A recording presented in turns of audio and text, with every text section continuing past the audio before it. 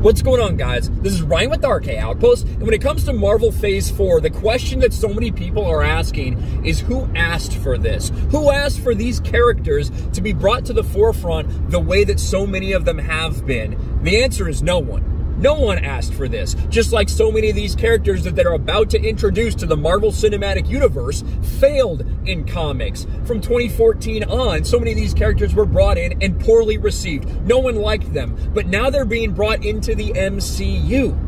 And reality is that Kevin Feige told us all this would happen. Kevin Feige told us that diversity and representation was going to be the agenda going forward in the MCU. Some people didn't want to listen to that. Some people were hopeful that it would still be good.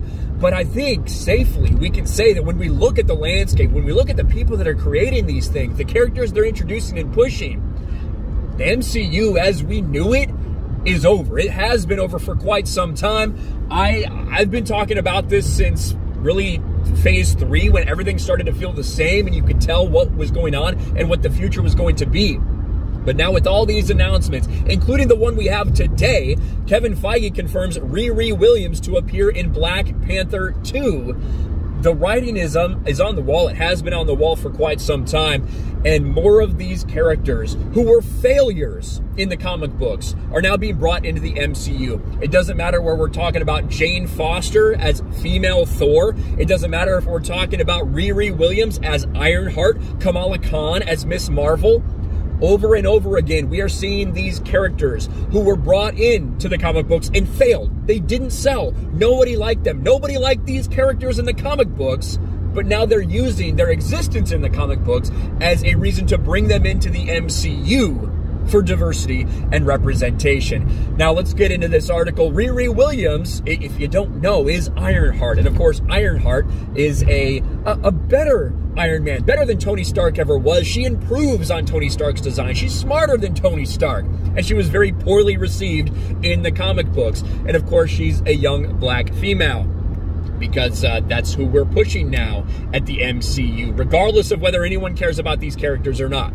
Marvel boss Kevin Feige recently confirmed that Riri Williams, aka Ironheart, will appear in the upcoming Black Panther 2 film. Now, we had heard that there was a Disney Plus Ironheart series in the works quite some time ago, but the idea that she's now going to make her introduction in Black Panther 2, we all know why. Because there is going to be a built-in excuse and something they're going to label people if you don't like this character. Well, if you don't like this character, it must just because you're an is, you're a phobe, you're all these things. We know that's going to be what they use, how they're going to promote Black Panther 2 and anyone who criticizes it. We saw it to a lesser extent with the first Black Panther. If you didn't say that you liked that movie, well, you must not like black characters. When in reality, there's a lot of reasons to be critical of that movie. The movie made $1 billion, got great ratings from both audiences and critics. But when I looked at it, I'm like, it's kind of a 6 movie, to be honest with you. It's kind of a 6. T'Challa was far more interesting in Civil War than he was in Black Panther, his own solo movie. The CGI was absolutely atrocious, and a lot of the plot just didn't make sense when you actually thought about it.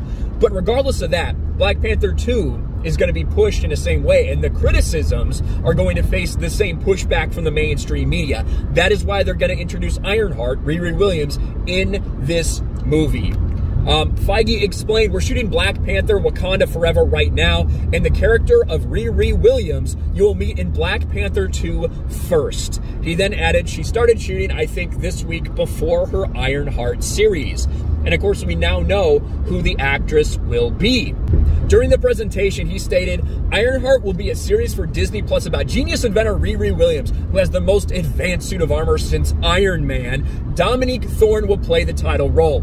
I can't say I really know anything about her. I do know that this character no one cares about. No one cares about this character, just like no one cares about so many of the characters they're deciding to push. They have leapfrogged so many characters that people do care about in Marvel. Marvel characters that people would love to see on screen. They've fast forwarded past that so that they can go to these failed characters, so that they can push them on the big screen for diversity reasons. That's the bottom line, and Kevin Feige has been very, very open about that. He added, and as we like to do, both Secret Invasion and Ironheart will tie directly into MCU feature films. In the comics, Ironheart is an Iron Man knockoff. The character actually built her first suit of armor with stolen pieces of equipment and technology. In half a mile, use the right 2 lanes to take exit 20 for I-8 West. Yes, I know. The Google lady, I don't know if you guys can hear that on the recording. The Google lady is giving me directions, and I do not care. She was first introduced as in Invincible Iron Man 7. It was created by Brian Michael Bendis and Mike Deodato. The bottom line is exactly what I put in the thumbnail, exactly what I'm likely going to title this video.